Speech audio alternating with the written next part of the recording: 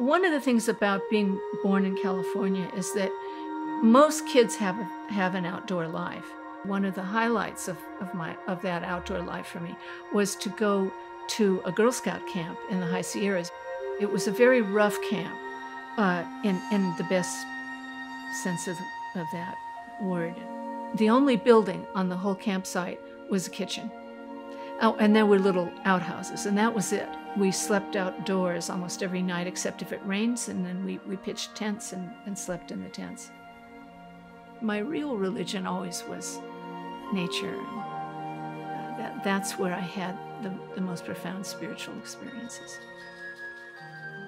I think that I learned to really feel the presence of trees as beings, not as things. The idea that it has a soul, had a spirit, seemed to me self-evident, just from my direct experience living there in the woods that way. And I've never lost that feeling.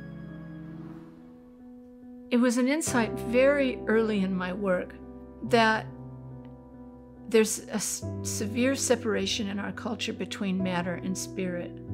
And when I was younger, my first years in college, I was drawn to Marxism, as so many young people are. Marx got rid of spirit, and that's the problem I came to see. Perhaps because I love material life.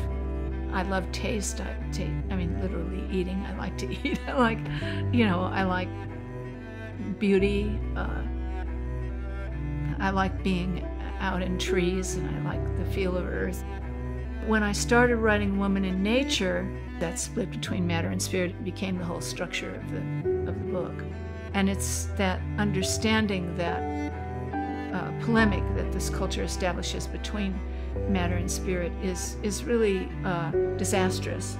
There's these very strange sort of computer engineer visions that somehow with computers we can just have our brain be there in the computer, and that therefore we'll have eternal life.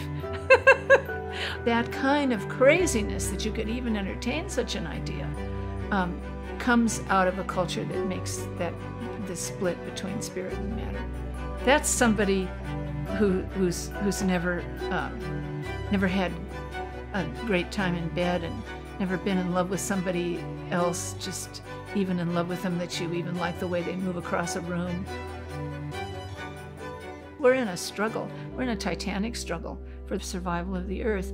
Life on earth won't be destroyed, but human life on earth will be destroyed. And the beautiful earth that we love, that is our home, will be destroyed. It won't be the same earth.